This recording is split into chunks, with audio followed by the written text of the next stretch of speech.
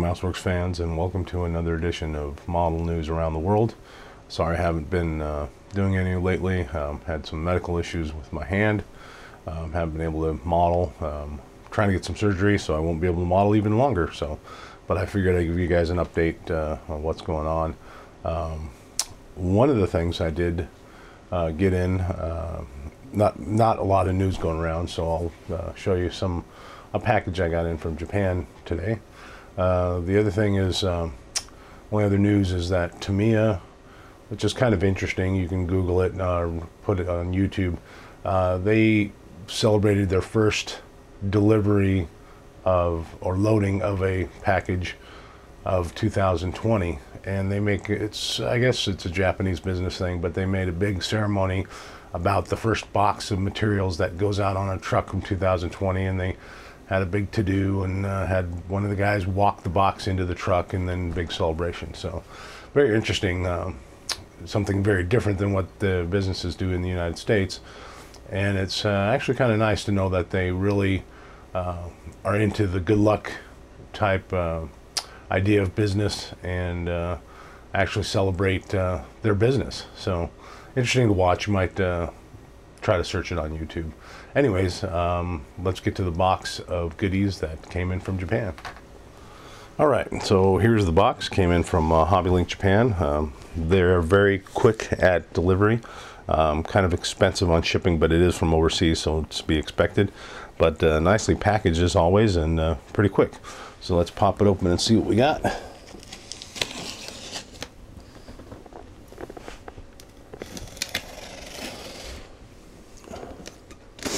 Fresh off the shores of Japan. All right, a couple things I ordered a little while back, and some things I just got in. So I'll take out all the bubble wrap. Oh, there we go.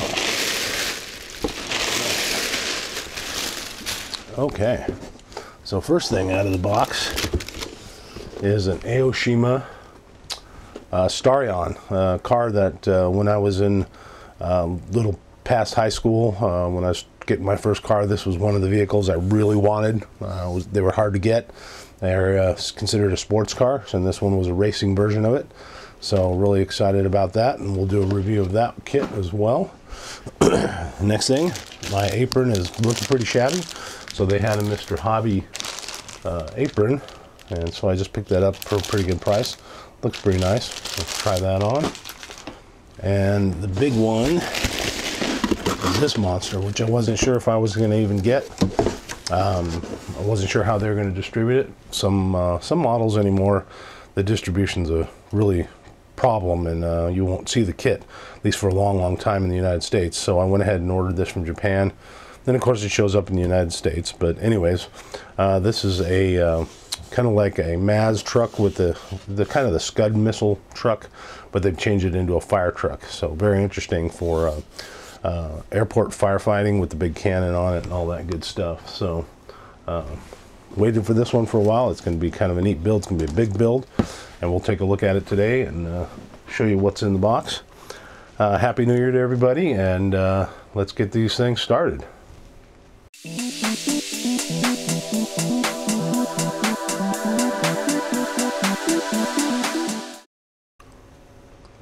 All right, Werx fans, time for a issue of the new kit releases, or feature kit releases, I should say. And for this, way behind, but one of the big announcements is ICM has released their catalog online, and it looks like they've got a lot of stuff coming. They're really coming on strong. They've got some nice kits, and people are buying them quite a bit, so they're getting some money to do some of these new tools. So that'll be the main subject of the future kit releases. So let me get on my specs and give you some of the information here. So first up, ICM is doing a 1/24 scale Benz patent motor wagon from 1886. And this looks really, really interesting. Nobody, I don't believe, has ever done this before because of the big spoked wheels and so forth. Trying to make a kit of it would be very, very difficult. This one, it would be interesting if they did it in a larger scale, but this is, again, 25th or 24th, I believe. And I don't know if the spokes are going to be photo etched or if they'll be a real microfine plastic or how they're going to do it, but it's going to be a very interesting subject. And they're doing two versions. One is the vehicle, and then the second is the vehicle with Miss Benz, I guess, and the Sons figurines that go on the, she goes on the vehicle and they're on the side standing. So it'd be interesting to get them with the figures and see how well they do the figures. They've done a pretty good job at doing sculpts. So next up, ICM is doing a 35th scale, bear with me, an AC-40-137A Soviet fire truck. This is a fairly modern version of a fire truck. The vehicle is used quite a bit on all kinds of other types of trucks, like pickups and troop transports, things like that. So this will be a pretty interesting one. Looks like they're going to be kind of concentrating on fire trucks, them and some other companies this year. So that's pretty neat. So if you're into fire trucks, you're in seventh heaven. Next one is a 35th scale T-34 Tyagotch. Anyways, that's you'll see it up there. It's a 1944 T-34 recovery vehicle. I thought about building one of these just from scratch, and it's a fairly simple build, but there are some parts that I'd have to manufacture, so now I don't have to do that. This kit should have everything ready to go, so that'll be kind of neat. The next one up is they're going to do a couple variants of the 1/48 scale 826 bomber, and they showed 3 versions so far. The interesting thing about this, they should be pretty detailed.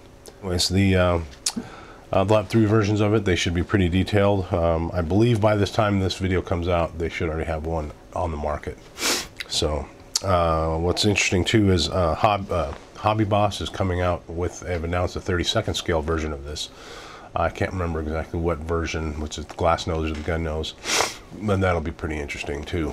So the next one is a 1/48 scale HE-111Z Zwilling, the double aircraft tow tug for the Gigant glider. This is going to be a big model. They have a very nice model of the single HE-111s. What's interesting is they did do a new tool of it, even though the Revell/Monogram one out there in 48 scale is pretty good. I thought this was going to be a rebox of that, but Revell is actually boxing the ICM version instead of reboxing their own version, so that's kind of weird. But it's a nice kit. It goes together pretty well from what I've heard. So next one, last one is 1/32nd scale PT-17 and also a PT-13 trainer. This is something that I just can't understand why they haven't done this before in 32nd scale. One of the basic trainers the United States had for years and years and years, used a few for mail delivery and so forth. So this will be very welcome after a long time, and it should be a really nice kit based on their Gloucester Gladiator that they came out with just recently. So anyways, that's about it for the ICM update and future kit releases. And next up is going to be the new kit review.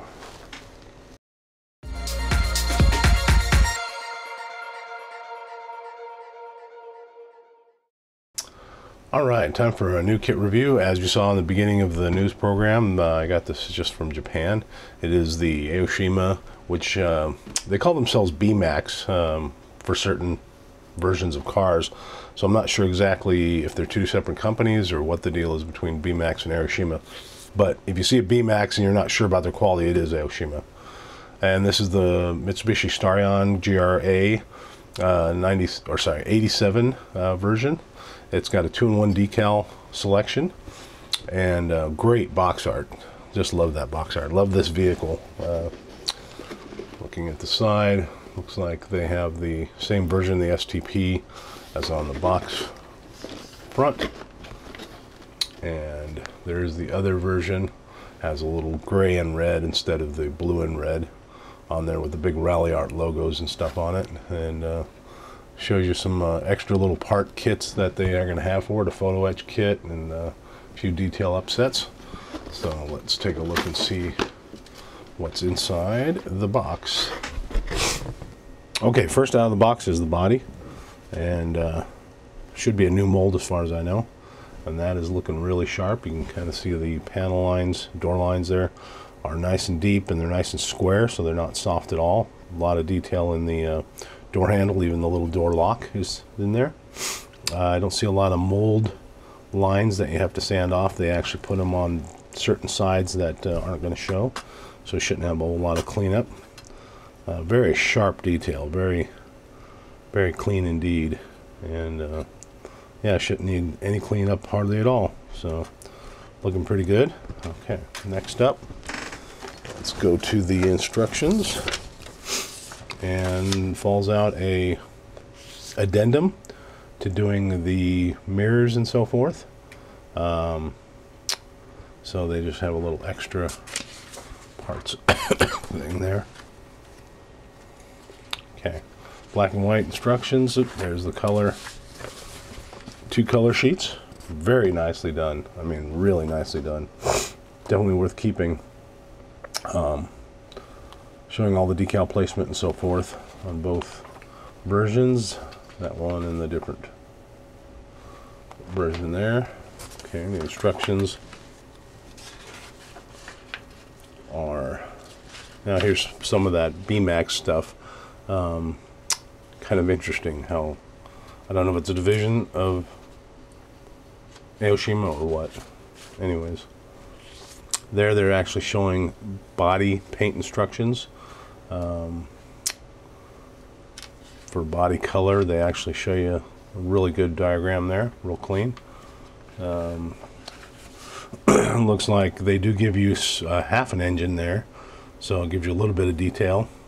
Suspension looks pretty good, pretty clean on the details. You do have to draw out some holes, so apparently there's probably another version of this coming out. All right, brake rotor discs there, all the interior detail, lots of detail, and they did show, and actually it looks like it might have some photo etched in there. That's really interesting, that right there. But they did do the actual racing version with the not very sparse detail, with just the racing seat. Does show some harnesses and stuff here, photo etched. That might be for the upgrade set. We'll have to see. It's actually in the kit. I don't think it's in the kit.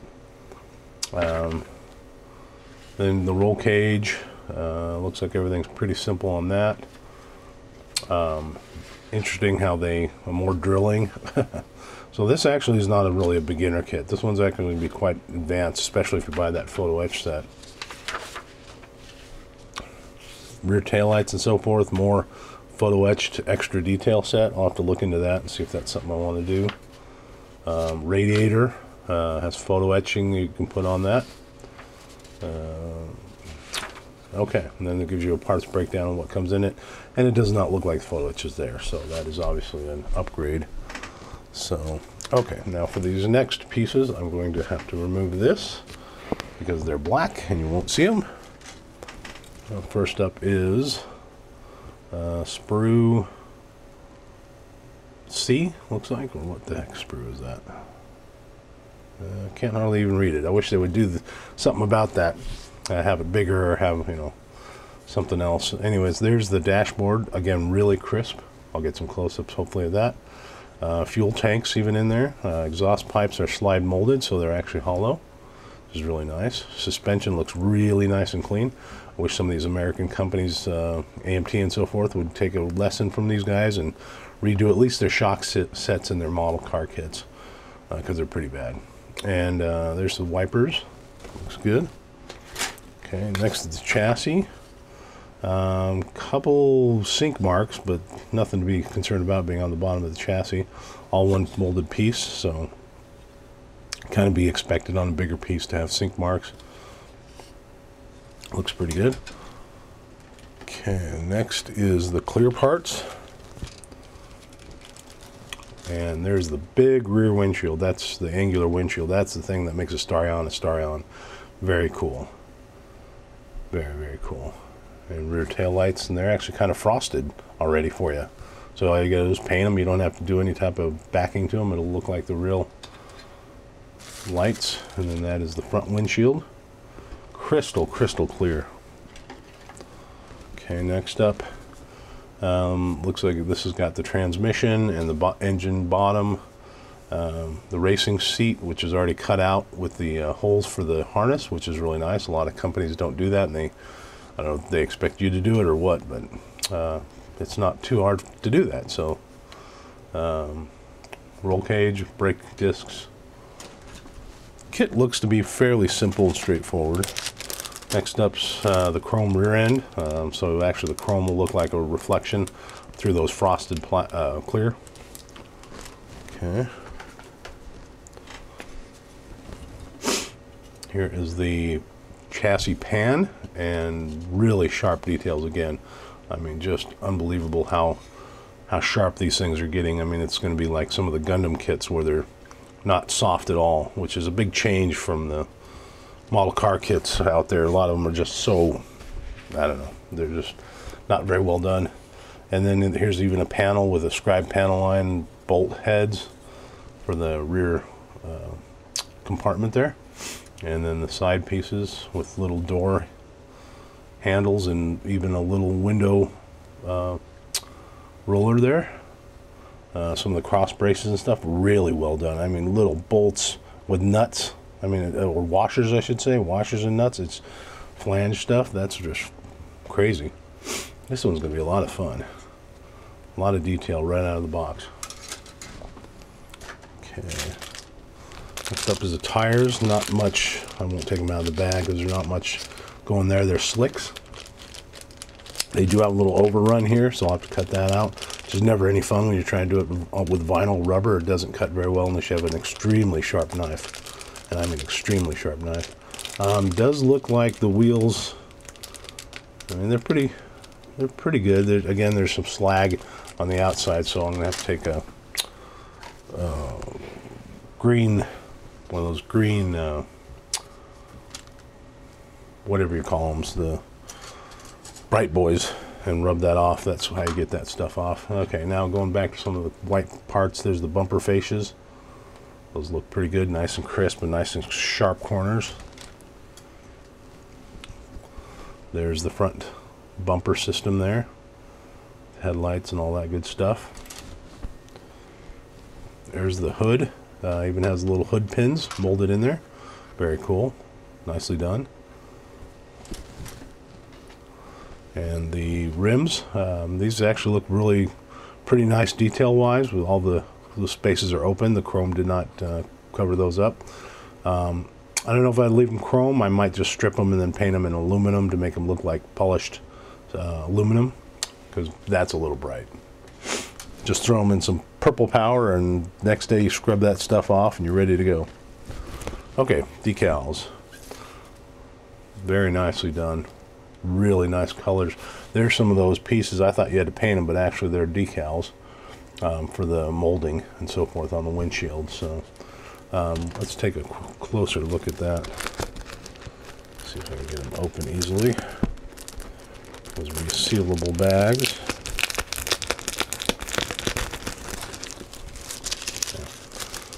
Get a picture of that. Wow, that's incredible. I mean, that Rally Art symbol is just awesome. I mean, awesome. Nice colors. They don't look transparent at all. Even the white looks very opaque. So if you put these over the colors, you shouldn't have any bleed through. Cool. They made them really thick. That cost the company a lot of money to make really good decals like that, and I really appreciate that they do that kind of thing.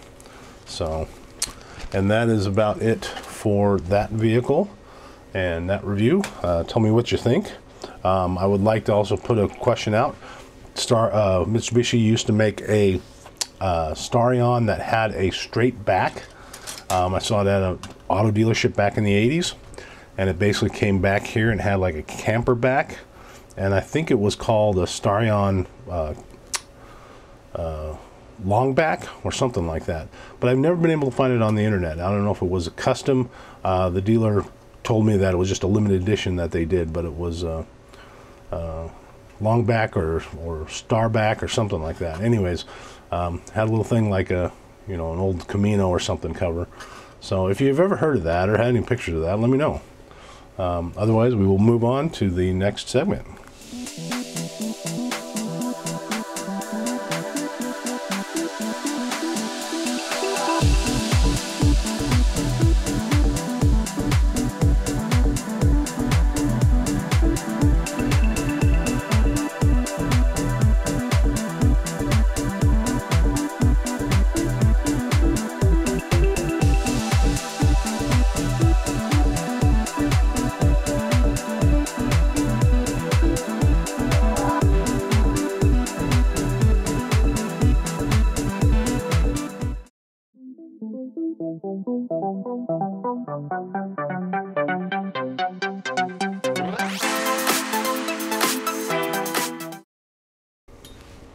All right, MouseWorks fans, time for a new modeling technique, and something I'm going to show you is something I've been working on recently, and this is for a T-55 dozer unit.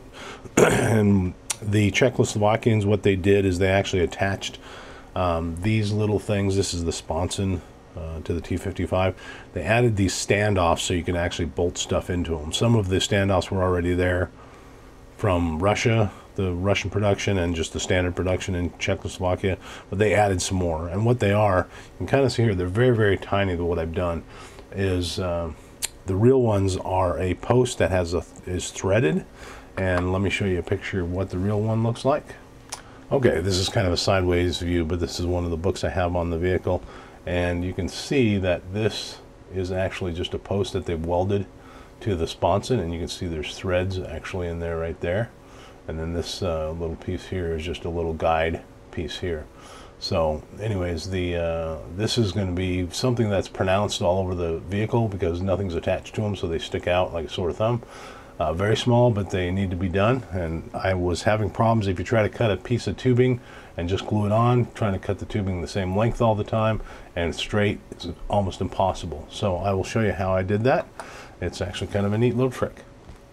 Okay, so for this, these little things right here, I actually I have this stuff here. This is a micro tubing, brass tubing from K&S.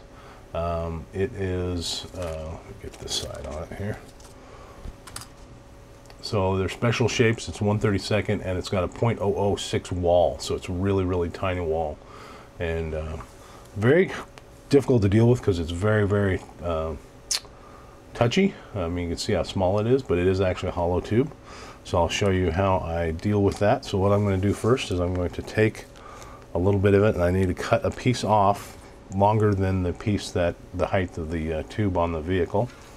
Take a very sharp X-Acto knife with a new blade basically, and what I'm going to do is I'm going to set it where I want to cut it, and I don't push down on it because it'll just crimp it, so being so small and delicate. So what I do is I lightly cut a line into it, I roll it back and forth, and I don't push very hard, and this will just start making a groove, and it'll start cutting through like a pipe cutter, but just on a microscopic level, and eventually it'll just cut itself through. Like I said, don't rush it, it'll cut itself and cut clean without crushing the actual pipe itself. There we go. So you can kind of see right there, I mean, you can see how small it is, but it is hollow. So cut off clean, and we'll go to the next step, which is to take this little piece of plastic here, and what I'm going to do is I'm going to drill a hole. Now this is a 69 number drill bit, which is the same size as this pipe, and I'm just going to drill a hole completely and all the way through the plastic, and I'm going to clean it out a little bit. Okay, so now that I've got that on there, make sure I don't have any burrs or anything on it, and I'm going to take the tubing and I'm going to actually push it through. Hopefully we'll be able to see this. Push it through the hole. It'll be a tight fit. because it's exactly the same size. But you can see I've threaded it through, and I want it to be quite a bit higher than what the actual height of the standoff is. Okay, now I'm going to take my super glue, and this is really thin super glue. By this Hobby Lobby. I found out it looks like it's kind of junky, but it's actually their house brand, and it's very good stuff. So what I'm going to do is I'm going to take a piece of wire, and I'm going to super glue the bottom, what would be the bottom of the sponson, and I'm going to place super glue around it. And you don't have to be too neat about this. You can actually put a fairly big blob on there, but this will flow in, and then if there's any gaps of where you took the drill bit and made the hole, it'll fill that gap. So we will get that glued on there, and I'm going to take a little bit of accelerator and accelerate that, and should be ready to do the next step once that dries. Okay, now that I've got that dry, this is the side that is actually going to be the standoff. I'm going to use a file, about a 280 grit, and I'm just going to file this down. I don't want to clip it because it'll crush it again, but I'm just going to file this very lightly, let the file do the cutting. And being brass, it'll sand down quite quickly. You can see it's actually opened up the hole where it was, from cutting it, there was a little bit of burrs. So basically I'm just going to keep on sanding this until it is the height that I want, and then we'll go to the next step. Okay, now that I've got that down to the height that I want, right there. That's one note, you can do this with any size tubing. I mean, I'm just doing it on the real smallest to show you how small it can be. So now what the next thing I'm going to do is to actually cut off the other side here if it was a sponson. If it was going inside something, it wouldn't really matter, of course, of the model. But these are actually very sharp sprue cutters, but I'm just going to cut it off side. So, and then once that's done, you can take a either moto tool or sanding stick and just clean off, level the end. Just make sure you stop every so often, because this can heat up the metal quite a bit and then melt the plastic, and then it'll move on you. There we go. Now it's all flush with the bottom. You can fill it if you want, but you won't see it from a side view. And so there we go. There is your tiny little standoff there. Now if you want it, if for some reason when you sanded it, it got a little bit of burr inside, you can actually take a knife and you can clean it out. It's really small, it's hard to do. And this, you can actually do this to thin the wall as well. So there we go. So there we go. There's a little standoff. And this one, actually, the glue let loose. When I sanded it, I must have got it a little hot and it let loose, but I'll just re-glue it. But anyways, that's all there is to that technique.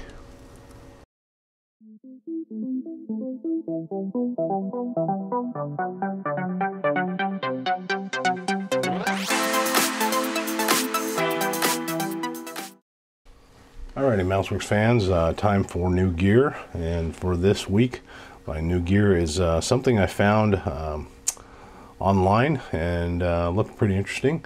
Basically, it's a different type of knife system originally they were marketing it towards surgeons, but they're doing it for the craft industry now. But it's called Pen Blade. Interesting handle. That's what kind of attracted me to it. It has a little ruler on the side here.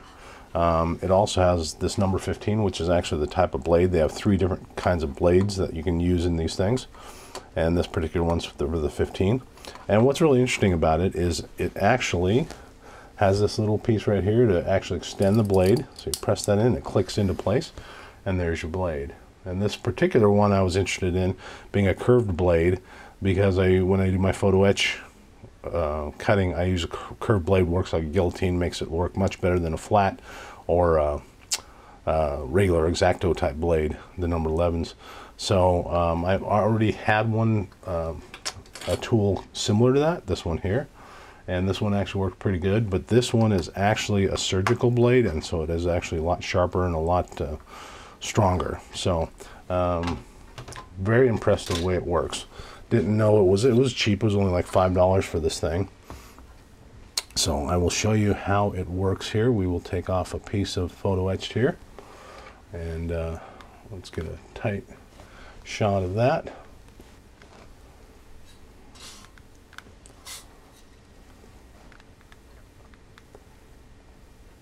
Okay, there we go. And so I'm just going to take this and I'm going to rock, get as close to possible. I put it between the groove, and then I push it towards the piece I want, and then I'm just going to rock it back, and you hear it snap. And we're going to do this side here. Snap that. This one here. It's also nice that it's narrow, so you can get in certain areas of the photo etch fret. Okay. Okay, there we go. Oh, that one didn't go through quite the way. It made a snapping noise, but it didn't go through all the way. There we go. But cuts it real clean. You can see there's barely a nib on there, but I'll sand that down with some sandpaper.